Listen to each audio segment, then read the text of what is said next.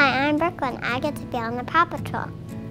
4-year-old Brooklyn was diagnosed with acute lymphoblastic leukemia in the spring of 2016 and is currently undergoing treatment. Labeled as a high-risk patient, she receives inpatient chemotherapy every other week at Phoenix Children's Hospital. She is sick on a daily basis but remains positive. On days when it hurts too much to walk and others would just give up, she chooses to crawl instead. She has taken on this illness like a warrior and remains a blessing to all of the lives that she touches. You just feel like your world was turned upside down, and it was. And we were shocked and devastated and sad, and we just got to the point where we had to stop fighting our new norm and embrace it.